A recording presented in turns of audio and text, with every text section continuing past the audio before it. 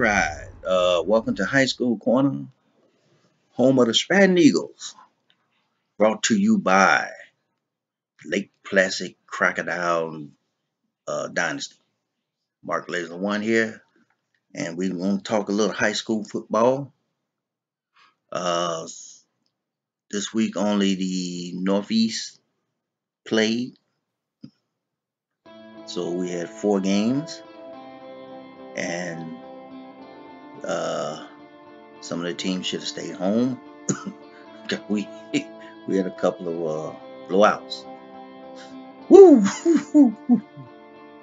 But now we're getting closer and closer to getting our playoff bracket complete. We got 4 teams in, and we're waiting on the next 4. 2 coming out of this province and 2 coming out of the Western, who will be playing next week. So we're getting close. The first game here with Stillwater and Halton. Man, these names. Or maybe it's just me. Anyway, started off fairly, close, and then all of a sudden, the home team just started to run away with it, and Stillwater didn't score until late in the game, so that was beat down number 1.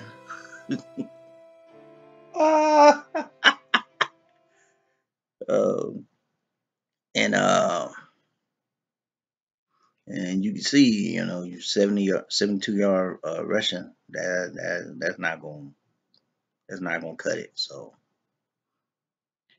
and the quarterback didn't really throw that much, but he ran a lot, as you can see.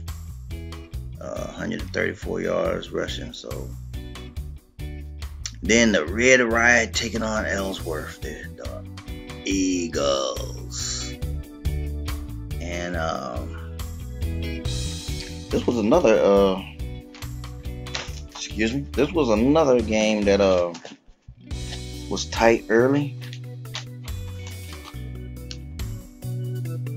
and it was starting to look like that that it was, it was gonna keep going back and forth. The Riot was scored, and the Eagles was scored, and the Riot was scored, and the Eagles was scored, and so it was going back and forth for a while, and then late in the second half, I do believe, the Riot just started to pull away with it. So as you can see, we was basically just going back and forth, and so it was one of the better games. In fact, it was the better game. Like I said, the rest of them, they should have stayed home. So, but they had a chance to make it 21-all before the half, but Ellsworth wound up throwing an interception just before they went into the locker room. So that kind of turned some things around. So I think the score was 35-21.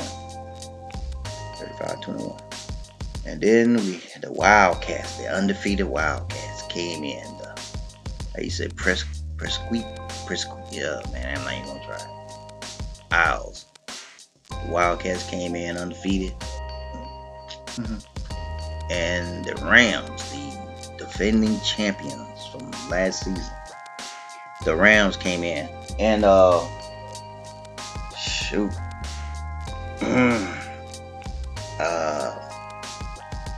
this game got away from them like quick, fast, and in a hurry. I mean, it wasn't. It was like, what's going on? Wildcats returned the opening kickoff for a touchdown, and then the very first play from scrimmage, the Rams fumble, and the Wildcats pick it up and score. So in 2 plays, it's 14-0. And then the Rams got the ball back and turned around and threw a pick 6. So 3 plays down, and they down 21-0. So it was downhill from there. Downhill from there. And in the final game, with the Coyotes taking on the Vikings, the undefeated Vikings, I'm gonna tell you what, they got a quarterback freshman too. So I'm pretty sure Coach Wayne gonna be looking for this guy, Lee Gore, freshman quarterback. He runs them and he throws them, and it's just straight, just score. That's all he do the whole game. It was not close. It was not pretty. I mean, it was. I mean, if you're a Viking, I mean, that was wonderful. Just wonderful. Just sitting back, just watch him run up and down the field. But you know, you were for Old Town, oh buddy, you should not got off the bus. I mean, you should have just told the bus driver to just keep on going. Just don't pull over, don't stop, don't park, don't open the door, don't let us out. And like I said, we've been getting blowouts all season long. The good teams are very good. The bad teams are very bad. And the teams in the middle are inconsistent. And that's pretty much the way it is. That's pretty much the way it is.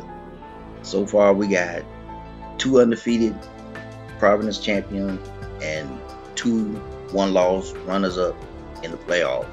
And I'm pretty sure that's how the other 4 teams gonna come in. 2 more undefeated, 2 more one-loss. You're not gonna see 2 or 3 losses in the playoffs. It's just not gonna happen.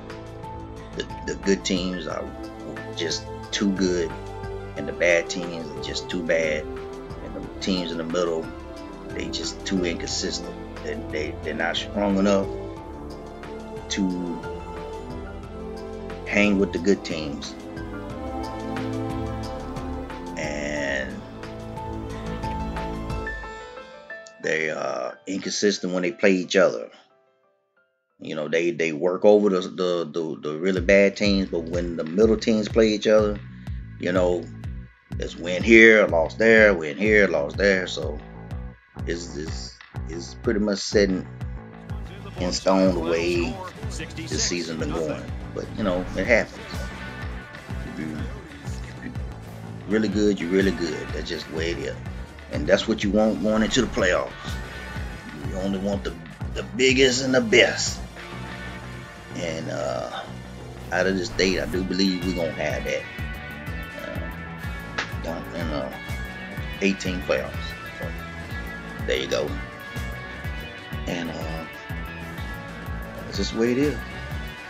It's just the way it is. That brings this broadcast to a close. So, 48 Sports, Kirk Street. I'm Brad.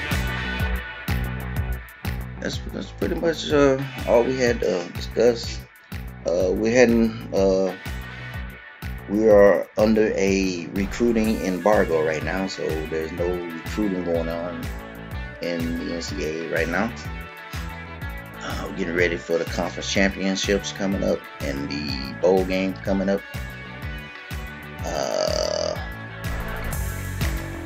And like I said, we're in our final week, so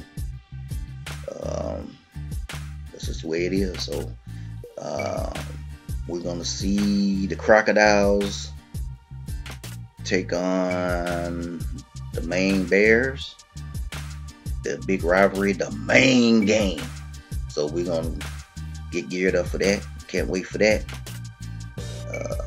Hoping the Crocodiles can pull out a victory.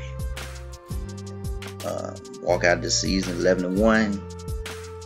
It will be awesome for a first year program. So, and there we go, the standings. And as you can see, it's going to come down to a championship game between the top two teams next week. And whoever loses that game, we're going to see if they're going to have what it takes to bounce back the final game of the season. So, like I said, that's it. Thanks for watching. We'll see you Black Lake Stadium taking on the Bears of Maine. You have a good one.